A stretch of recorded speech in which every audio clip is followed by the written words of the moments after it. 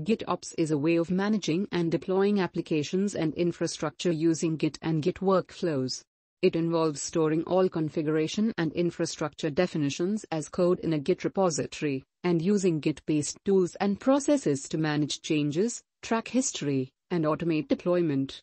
With GitOps, deployment pipelines are triggered by changes made to the Git repository, and all changes are reviewed, approved, and tested before being automatically deployed to production.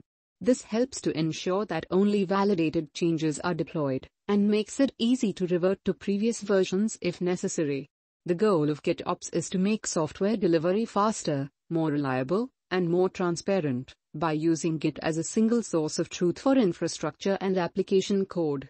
By using GitOps, organizations can reduce the risk of human error, make it easier to manage and track changes, and ensure that their systems are always in the desired state.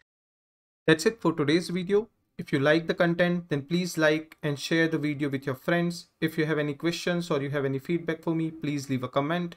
I will do my best to respond. Thank you for watching. See you next time.